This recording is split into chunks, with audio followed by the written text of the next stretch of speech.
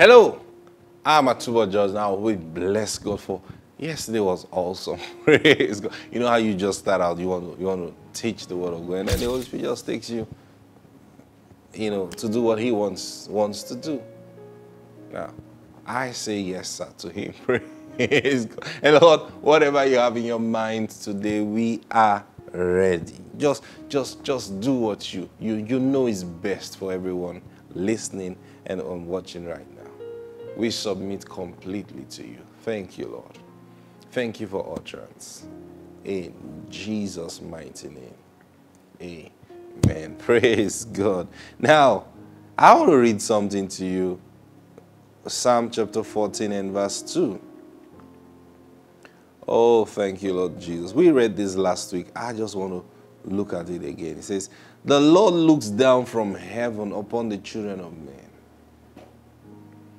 to see if there are any who understand, who seek God. What's God looking for? God is looking for a people. Remember, Jesus said something to the woman at the well. He said, God is seeking for such to worship. There is a people God is looking out for. Now when you say He's looking out, not that He's looking and looking. He knows the stuff that you are made of. That's why here He says, to see if there are any who understand. Listen, God has done several things in your life. The question is, have you come to the place of understanding? I've always said this. Any supernatural occurrence you see happen at least twice in your life, you should get understanding that this is how God works with me. I said supernatural occurrence. No, an occurrence in your life that you can see that God is involved. It has happened twice in your life, at least twice. I remember on the 1st of December, during our 24 hours fasting and prayer, we're having this prayer meeting online via Zoom. And I think it's about the 3 o'clock watch, we're praying that prayer. And then the Lord gave us an instruction. He said, take an offering. Listen, when we hold meetings, because the Lord is the one in charge, we don't say what we want to say. We don't instruct what we want to instruct. He commands us, and we just obey. So, I don't even know what I'm going to say next. I'm telling the truth. Now, that not in a bad way, because I follow Him.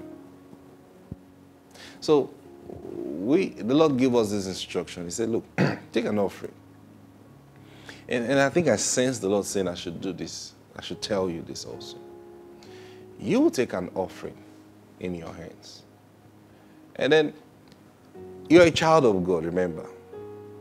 Now, you sit down and try to remember at least 2 miracles. When I say 2 miracles, I'm not just saying things that you coined to be a miracle. 2 things that you know in your heart that this was God, that have to do with God providing for you or meeting your needs, either paying a bill for you, getting food to you, that has occurred in your life. 2. Sit down and think. At least 2 miracles, 2 things, 2 times you have seen such miracles in your life. Maybe you didn't have money and then you were thinking of how to get something done. Someone just shows up. I'm not saying the one you started calling people and it's one of the people you called and I say, okay, that's not what I'm talking about. You can't tell if that was a miracle. Even if you say, I give glory to God, you can't really tell if that was a miracle or I'm talking about you sat down, you look at the trace of this thing, and there is no way you cannot say this is not a miracle. You know what I mean by that? If you can find two.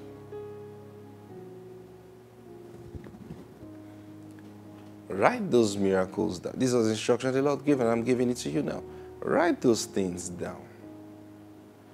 And write under it, Lord, on the basis of these two miracles, I believe that it is you who have taken the responsibility to meet my needs. Now listen to me.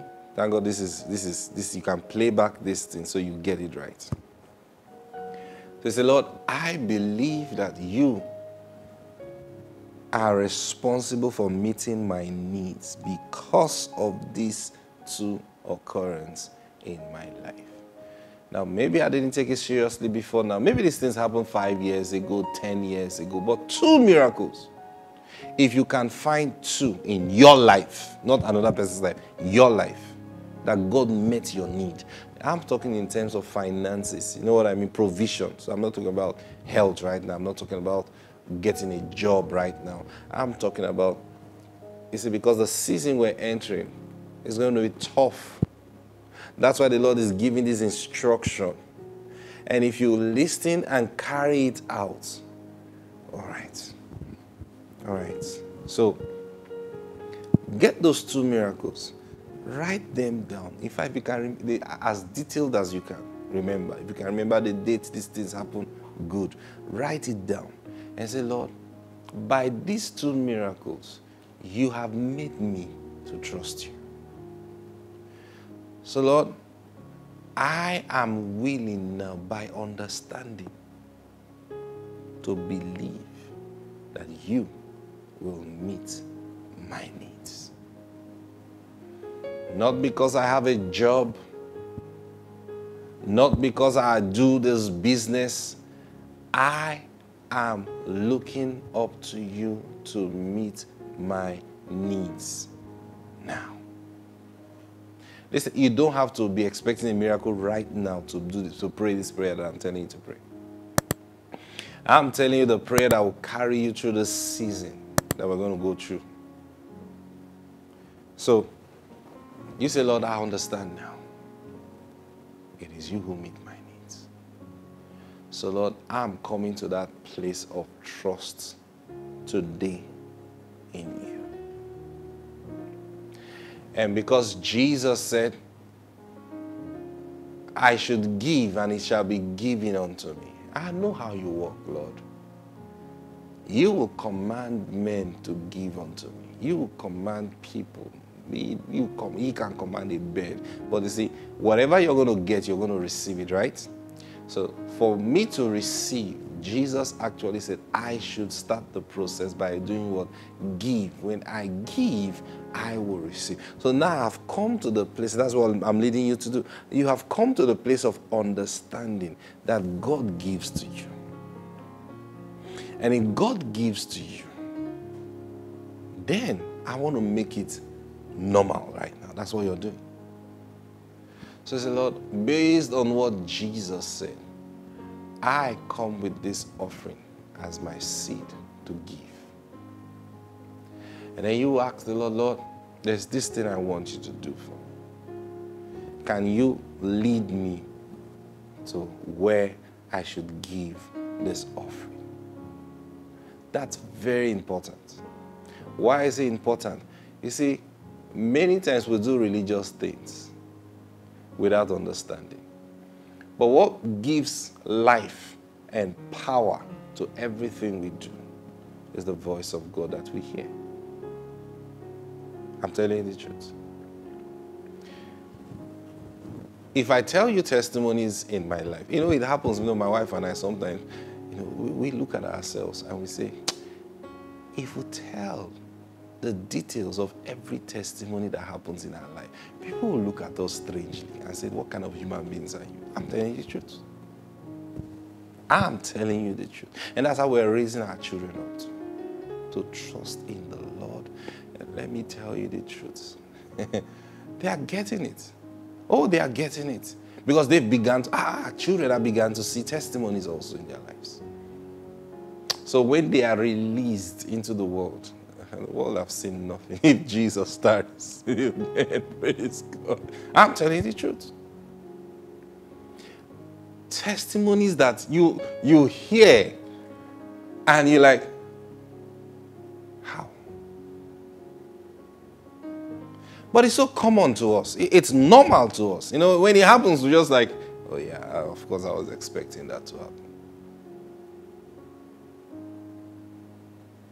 So, you say, Lord, this is the secret.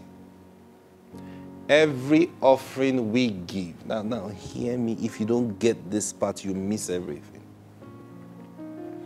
Every offering we give, we are setting to acknowledge the Lord and hear his voice. Now, it's either the Lord commands us to give the offering. You understand what I'm saying? So you're just doing your thing, and then you hear the Lord say, I want you to give this amount of money to so and so person. Or I wanted to give an offering to so and so person. And I say, okay, Lord. Okay, Lord. So I share with my wife. I say, this is what the Lord is saying. Okay, let's do it. Or she shares it to me. She says she's getting this ministration in her heart. And I said, okay, let me ask the Lord concerning it. And then there's a confirmation in my heart, like, okay, so let's do it.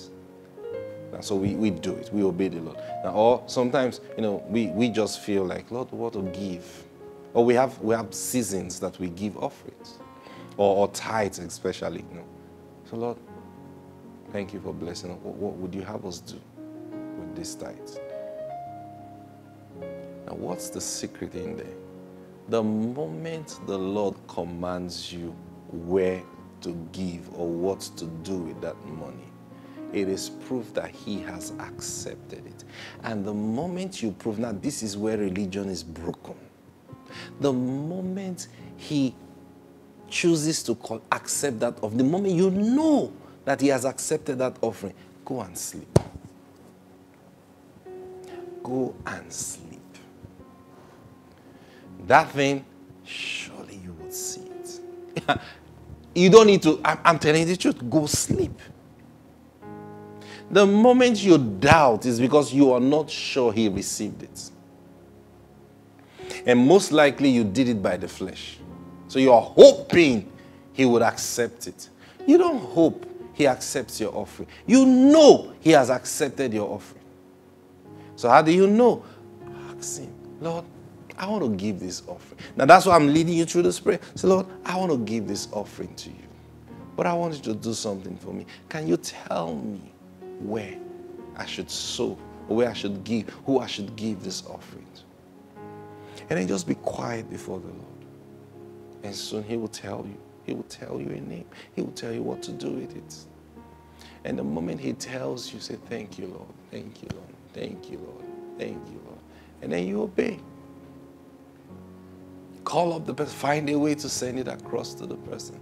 Now you have obeyed the Lord. You don't even need the person's prayer. No, you don't. You don't.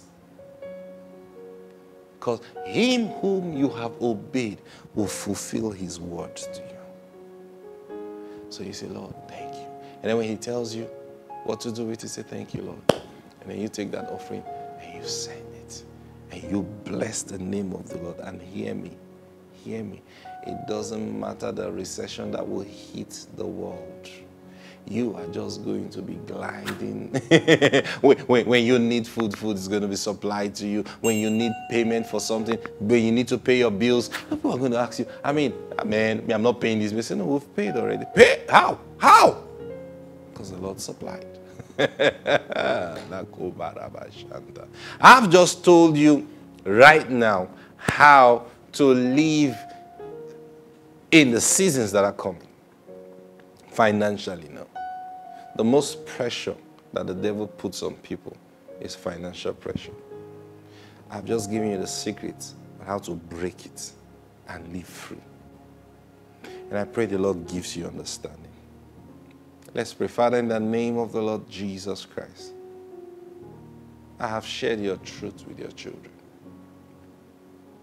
Lord, I ask, give them understanding. guide them right, and bring to pass your word as you have said.